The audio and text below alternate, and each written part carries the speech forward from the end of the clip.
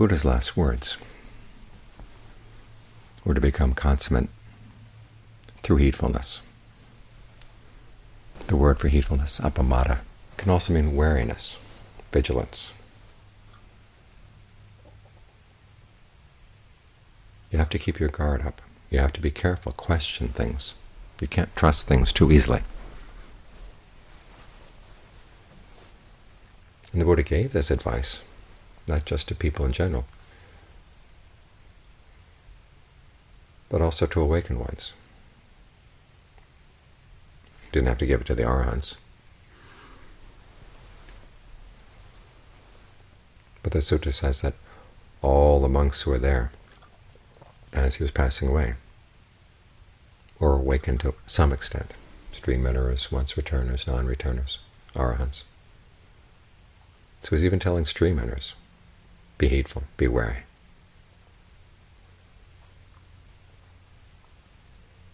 This point is important to keep in mind, because so often we hear the teaching that you have to learn how to trust your innate nature, trust your innate goodness, your innate compassion. When the mind settles down and has a nice sense of spaciousness, you can trust whatever wisdom arises. Well, certainly not the Buddha's teaching. There are lots of stories in the canon of people who gain spacious sense of awareness, insights arise, and the insights are wrong, lead them astray. But there's one sutta where he points out how many of the wrong views that pull people off the path don't come simply from thinking or reading, but they also come from meditating, getting a state of good, strong concentration, and then gaining false insights out of it.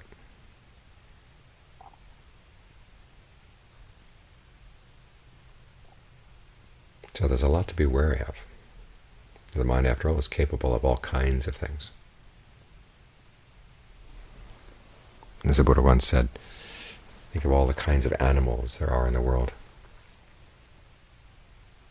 He said the mind is more variegated than that. It's capable of anything. That's why you have to be careful.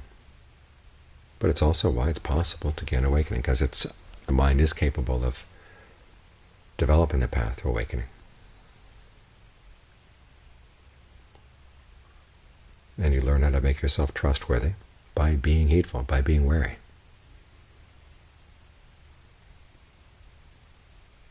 Toward the end of his life, the Buddha also told the monks to make themselves an island. So you do that through developing the establishings of mindfulness, the 4 frames of reference. And those are developed by being mindful, alert, and ardent. The alertness there is important. You watch what you're doing, and you watch where it comes from, and you watch what it leads to. You always keep watching.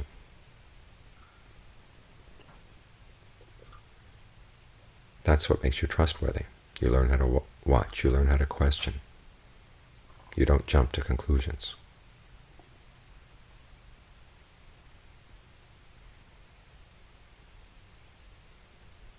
So by being heedful, by being mindful, you gradually learn how to become more trustworthy in your judgments.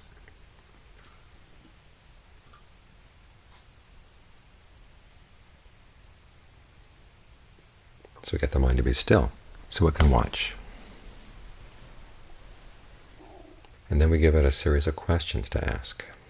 Is there any suffering here? If there is, can you see what's causing it? Look for its arising and its passing away. See what else arises and passes away along with it. Keep those questions in mind, because even amazingly radiant states of mind are still conditioned. And you have to look very, very carefully to see how they are conditioned. It's such a common idea. You hear it often in the teachings of the Forest Masters that there is something called a primal mind, or there's the knower. And you try to get to that sense of simple knowing in the meditation, which is true. And then they go on to equate that with the unconditioned, which is not true. The knower is a construct. It's a useful construct. You need to develop that sense of simple awareness as something separate from its objects. But then you have to look at that as well. Gaining that sense of awareness separate from its objects gives you a resting place along the path. As things arise and pass away in your life, it's good to be able to step back and not be so invested in them going the way you want them to. But even that place where you step back has its inconstancy, its stress, and ultimately it's not self. You learn to rely on it to some extent, but you have to keep in mind that this is not your true resting spot. It's not the haven of the unconditioned. You can rest here for a while, but you can't stay forever. You can't fully trust it. So the course of the path is that you gain these relative resting spots, and you learn how to make use of them, because you do need them to rest, gain refreshment, gain a sense of nourishment, strength. But you can't put your full 100% reliance on them.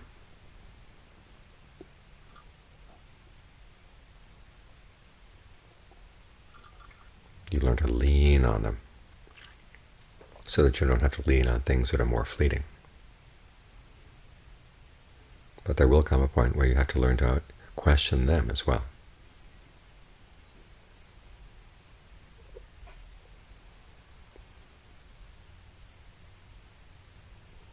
So remember that the Buddha never talks about our innate nature as either being good or bad, trustworthy or not trustworthy. He says the mind is capable of anything, which is why you have to be heedful. And simply because the mind is still doesn't mean what you see is necessarily true. It may be the most still state of mind you've ever had, but that doesn't mean that it's absolute stillness, or that the discernment arises from it is absolutely reliable.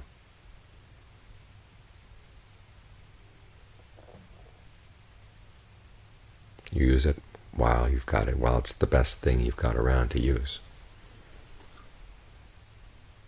But as you get more and more familiar with it, you've got to learn how to question it too. This is how you make yourself trustworthy, through the fabrication of the path. Because what the path does is it puts you in a better position to see things, develops your sensitivity, so that you're not only in a good position to see things, but your powers of observation are more precise, more finely tuned. But it's a gradual process.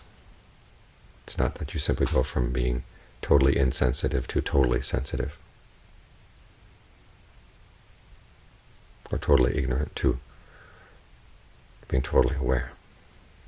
It's a stage-by-stage process.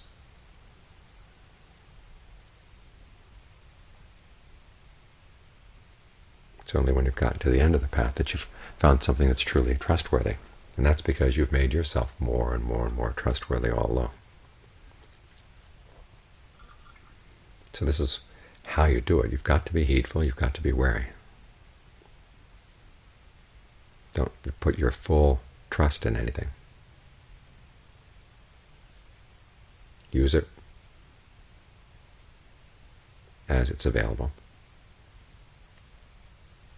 And then when you find something better, then you can let that go.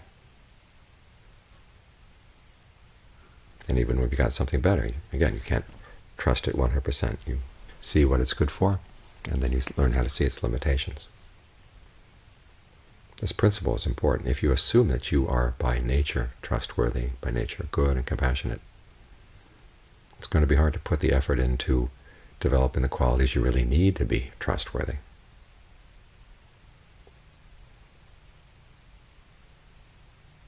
So that you can be, as the Buddha said, your own mainstay.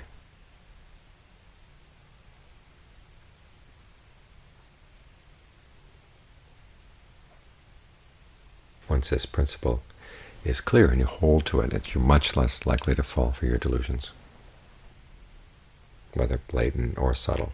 I mean, it's natural that we're going to fall for the subtle delusions until we get to the very end of the path.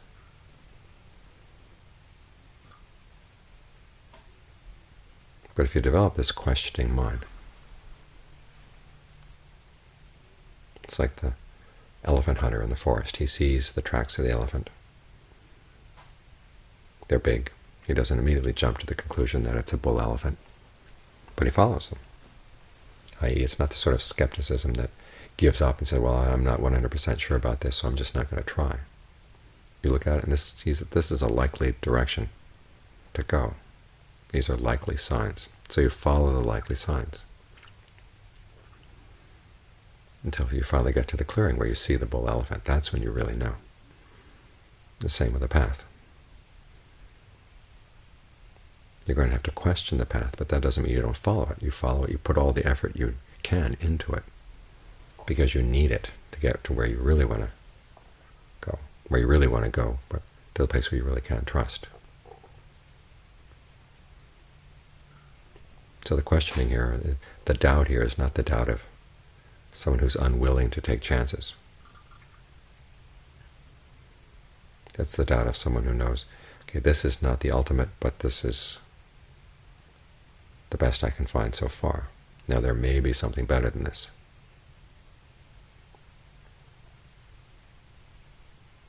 In the meantime, I'll hold on to what I've got, learn how to make the most of it, and be willing to look for its shortcomings. This is another one of the dangers of believing that simply by getting to a spacious state of consciousness or awareness, you finally arrived, because you don't want to question it. And if you don't question it, you're never going to see its shortcomings.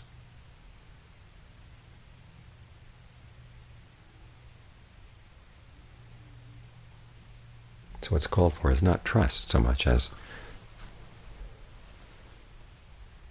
a clear-eyed realization that we're capable of anything, good or bad.